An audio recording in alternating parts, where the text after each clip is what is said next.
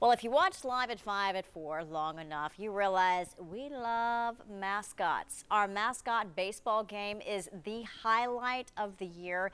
But with the way things are now, we're having to take a break from it. So we were excited to see this challenge from Fairview Elementary to Anderson County High School.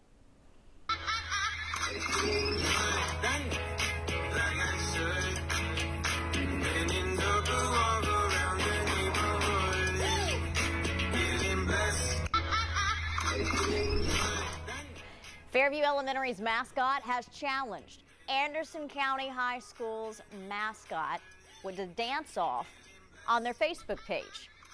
All right, so we're going to let you know how Anderson County responds. Stay tuned. We could have a dance-off challenge coming up very soon. Let's hope so.